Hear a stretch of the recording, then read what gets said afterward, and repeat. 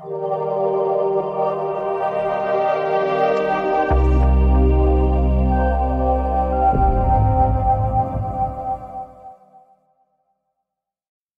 my name is Ben Lovegrove, and in this video I'm going to give you a quick overview of the Admiral Wilson documents, otherwise known as the Wilson-Davis documents, or simply the EWD notes. What follows is a few minutes of introduction for the benefit of those who are unfamiliar with this subject and who are perhaps short on time and don't want to spend hours trawling the internet trying to make sense of this particular subject. The Admiral Wilson documents have been described by the leading researcher and ufologist Richard Dolan as, quote, the most significant leak of UFO-related documents in many years, unquote. And we are indebted to Richard and several other dedicated researchers for their investigation, clarification, and explanations as to the implications of the contents of these documents. Richard and other researchers have published articles and videos about these documents, and by so doing have created a treasure trove for researchers. In this video I will try to answer the who, what, where, when and why of these documents. So let's get started. Who is Admiral Wilson? Thomas Ray Wilson, born March 4th, 1946, is a retired Vice Admiral in the US Navy. He was the 13th Director of the Defense Intelligence Agency from 1999 until 2002. Prior to this position, from 1997 to 1999, he served as Director of Intelligence for the Joint Chiefs of Staff and Deputy Director of Intelligence for the Joint Chiefs, a position known as J2. He retired from the Navy in 2002, having served since 1968. What then are the Admiral Wilson documents? The Admiral Wilson documents are 13 pages of notes written by Dr. Eric Davis in October 2002 after a 2-hour meeting he had recently had with Admiral Wilson, during which they discussed UFOs, MJ-12, Roswell, crashed UFOs, and alien bodies. They also include a copy of a 2-page letter from Commander Willard Miller to Eric Davis dated April 25, 2002, in which UFOs, UFO crash retrievals, and Area 51 are mentioned. In the spring of 1997, when Admiral Wilson was still Deputy Director of Intelligence for the Joint Chiefs of Staff, a series of events occurred, and these notes go some way in explaining what happened during those events.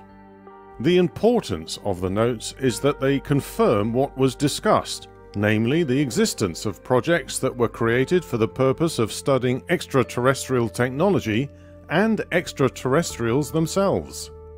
For example, a meeting in April 1997 in which were present Dr. Stephen Greer, researcher and author, Dr. Edgar Mitchell, Apollo 14 astronaut and 6th man to walk on the moon, and US Navy Lieutenant Commander Willard Miller. The subjects discussed during this meeting included the existence of highly secretive private organizations tasked with studying the technology and ET bodies retrieved from crashed UFOs for the purpose of reverse engineering the technology in order to understand it and to make use of it. The notes later go on to present the thesis of the book The Day After Roswell. This book explains how today's integrated circuit chips, fiber optics, lasers and supertenacity fibers were seeded into the public domain by reverse engineered alien technology. Where were they discovered? The Admiral Wilson documents were discovered among the personal effects of the late Dr. Edgar Mitchell, who died in February 2016. Edgar Mitchell is well known for many things.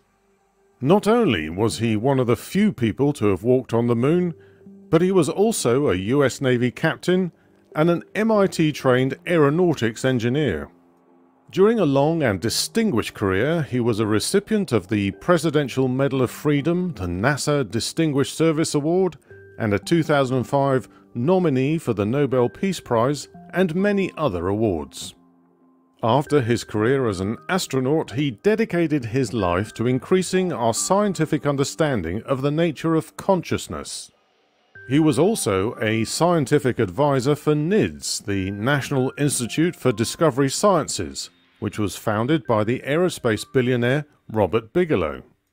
Robert Bigelow was, for 20 years, the owner of the Skinwalker Ranch. His company, Bigelow Aerospace Advanced Space Studies, was awarded a contract by ATIP, Advanced Aerospace Threat Identification Program, the U.S. Department of Defense-funded program headed by Louis Elizondo, tasked with studying UFOs, or unexplained aerial phenomena, UAP. When were they discovered? As I mentioned earlier, the Admiral Wilson documents were discovered in 2016, although they may have been shown to some researchers earlier than that. They've only recently been brought into the light for open examination after they were uploaded onto the internet. The timing may be significant, and we may yet learn why they are only now freely available and open to public scrutiny.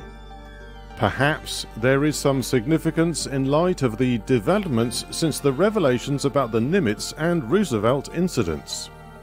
These have been widely covered by the investigations by the TTSA to the Stars Academy and subsequent documentaries like Unidentified on the History Channel.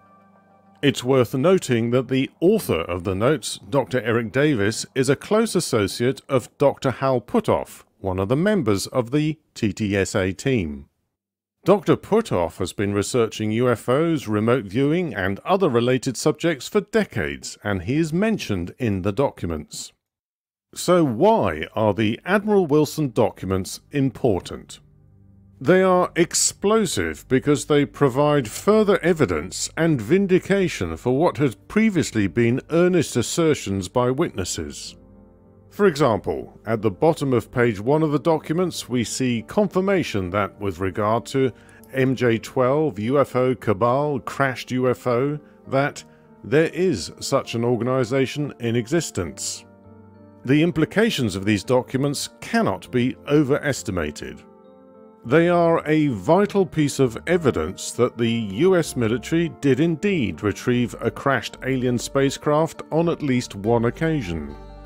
That highly secretive and unaccountable special access projects were established with the express purpose of reverse engineering the craft in order to learn their technological secrets.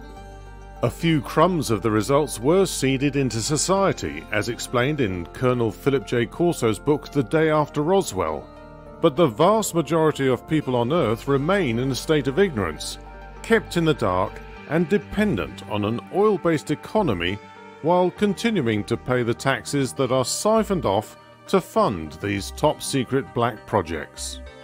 The projects are so secret that even here today, gone tomorrow, presidents and prime ministers are probably unaware of their existence. Those in power who have tried to uncover these secrets have been dissuaded or scared off. And there are those who maintain them for all kinds of reasons. This short introduction cannot do justice to the significance and material contained within the documents, so I strongly suggest you listen to Richard Dolan's and other videos on this topic for the full analysis and the implications of the contents. I've added 2 links to such videos below. You may need to take notes as you go through them. I will leave you with more of Richard Dolan's words on this subject. What we have ultimately is a very powerful statement of a small group of people: Eric Davis, Hal Puthoff, Kit Green, Edgar Mitchell, and a few others no doubt, quietly working hard to learn as much as they could about the deep nature of the UFO cover-up, and truly hitting pay dirt with Admiral Wilson. Keep watching the skies. Thanks for watching, but don't go yet as I have an important request. Please consider doing one or more of the following. If you'd like me to create a video for you to promote your products or services, go to redspan.com and use the contact form or just leave a comment below. Do the same if the sound of my voice is a fit for your voiceover needs. If you'd like to sponsor more videos like this, go to patreon.com/Redspan. Your donation, however small, will help me to improve both the quality and the quantity of my videos. If you enjoyed this video, please give it a like and share it with others. If you have any opinions, questions or feedback, please post a comment. Finally, subscribe to my channel and click the bell to be notified of new similar videos. Thank you for your kind attention.